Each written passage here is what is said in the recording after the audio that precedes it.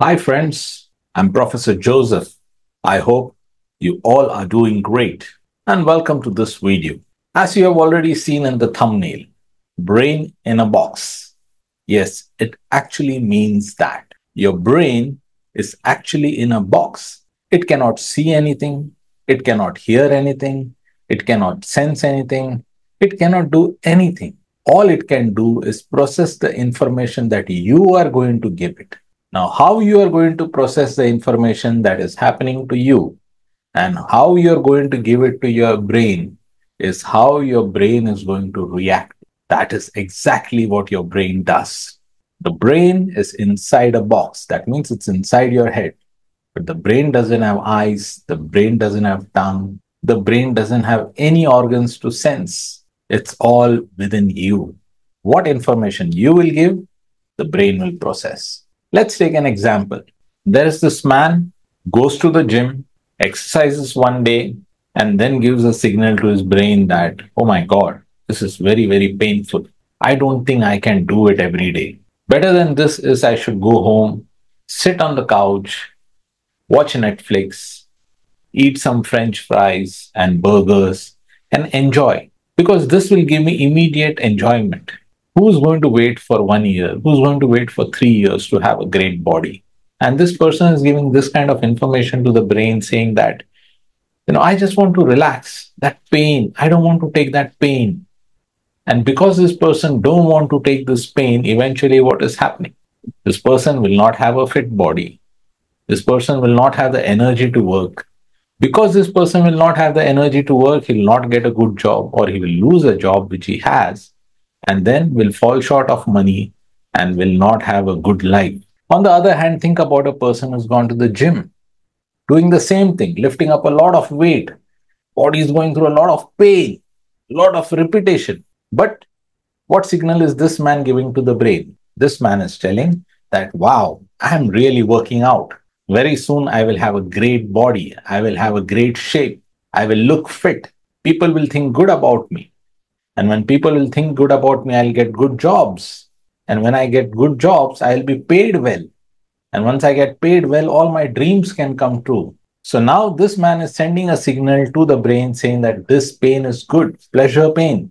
Now, when you look at both these examples, you see that the same person going to the gym comes back home, gives a wrong signal to the brain, and you see how it impacts this person's life.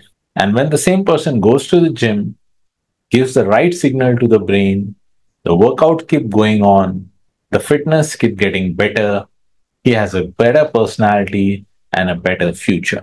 So what's more important is what message you're going to give your brain. Because the brain doesn't understand anything. The brain will only process the information that you are going to send into the brain. That's why your brain is in a box. Let's take another example. There is a woman who has done a project, gives the file to the boss. The boss looks at the project and now calls the woman in the cabin.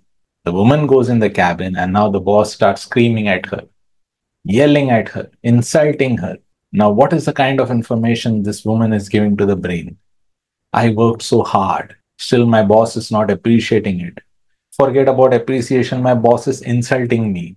This is not good. I am not good enough for this job. I am not good enough to live. And all the negative things start coming in her brain. Now, just imagine this woman goes in the cabin and imagines like this, that I have a boss who does not know how to communicate. Something like this. In some different language is communicating. But I can understand that my boss is telling me that you have done a good job, but it is not up to my expectation.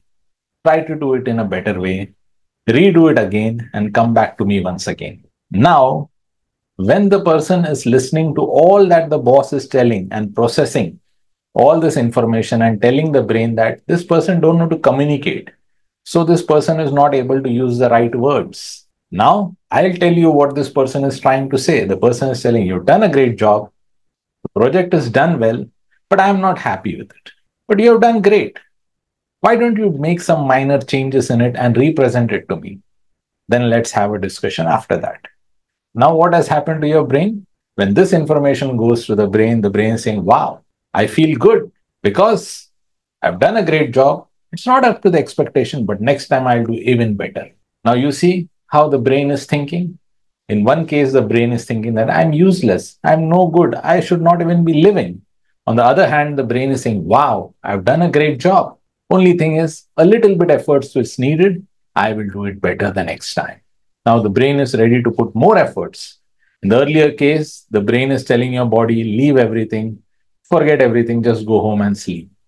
But in the second case, the brain is telling, no, get back to work, do it in a better way, present it to your boss so that your boss is happy. So you see, the brain is in a box. The brain does not see anything, hear anything, or sense anything.